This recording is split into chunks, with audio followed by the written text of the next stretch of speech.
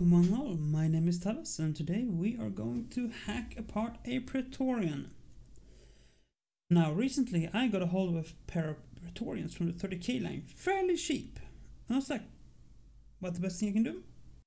Well, the best thing I can do with that is to make it my own. Because for a lot of things, these are very pre-molded. There's not much you can do about them per se, even the shoulder pads are molded in. So I thought, well, if we start hacking it apart, maybe I can make it a bit more of my own. And since I had a pile of old Dark Angel bits laying around, I decided to do this one up as a Dark Angel's Praetorian. Now, what was not included with this was the building instructions, so I can actually figure out on my own how to put together. Fortunately, it's fairly straightforward. Not particularly much to talk about in the way of how to put it together. But yeah, I got both versions. This is the sword and the bolter version. I think it's a bolter at least. Might be something else. And then there is the big axe guy. And I'm saving him for another project. So yeah, after figuring out how things went together, which is always important, dry fitting. It is sort of the bread and butter of things. I put them together, legs and back of the body, making sure that I like the pose. You have slight room to tweak things, but I was not particularly fond of the bolter or whatever the hell the weapon is, so I decided to modify it a bit.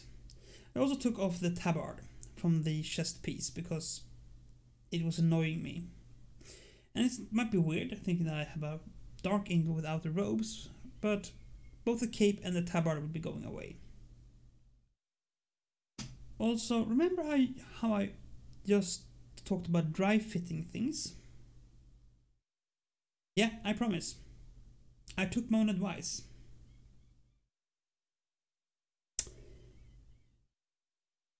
Good so far. What did I forget? Yeah, I forgot the tiny little neck piece that's supposed to hold the front of the head in.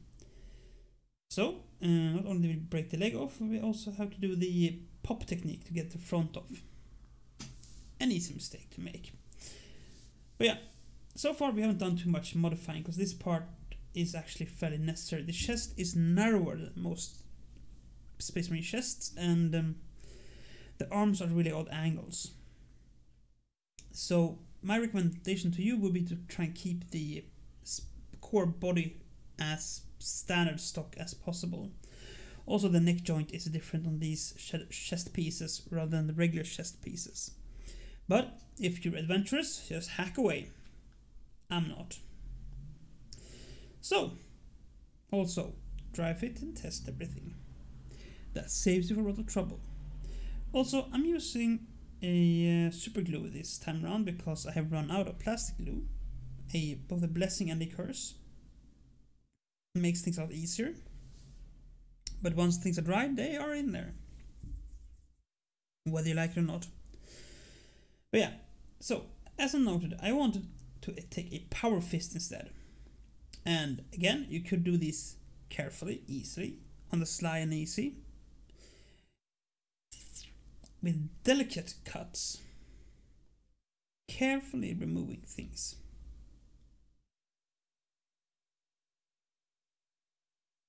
Or you just take a clipper and cut something off. Now, the power fist is from the Deathwing Terminator sprue.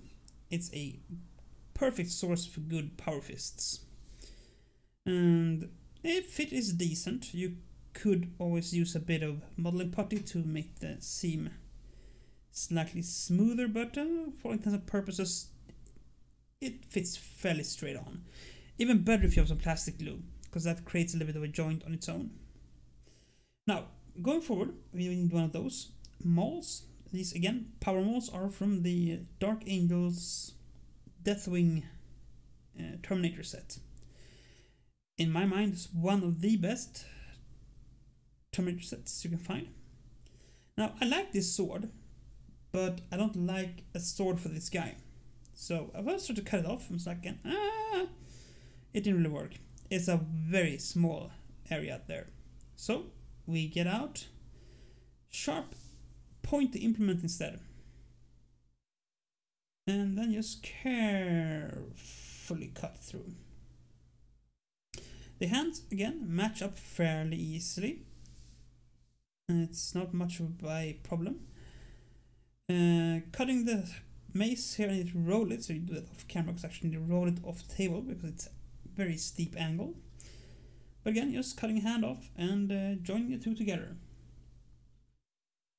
It's a decent fit. Had I had plastic glue, I wouldn't even need to pin it technically, but since we do not have plastic glue right now, we instead pin it. And yeah, I know I did most of this off camera, sorry.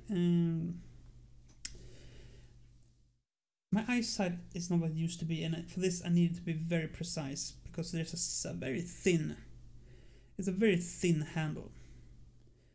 But yeah, I drill them out and glue in a pin to keep them together because the contact area is minuscule.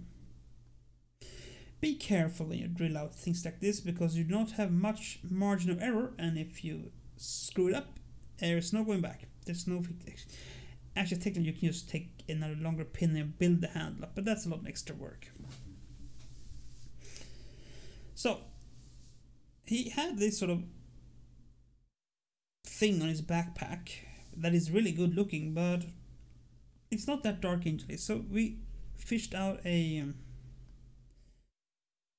kind of backpack banner. I'm not entirely sure how lore accurate this one is to the 30k time period, but I'm considering using this guy as just a display piece. So quite honestly, he could very well just be a regular dude because he's in a artificer power armor, and as we all know, artificer equals whatever we want to do goes, because, well, it does. At first I'm trying to change the belt part for a Dark Angels logo to be a bit less subtle with it. But again, we're lacking plastic glue and there was no way to get it to fit smoothly, so that went. Also, it's a bit over the top. Slight bit over the top. Instead, we go for one of the leg pauldrons. I think they're called pauldrons. I don't know, actually. The leg plates. It fits surprisingly well in the middle there. I was also considering a different winged plate, but in the end, we go with the leg pauldron bit. It fits surprisingly well, as long as you don't tip the model forward, upward, looks up the skirt, so to speak, because then there's just a big gap there. We can fill it with put later if we want to, but right now it's a big gap.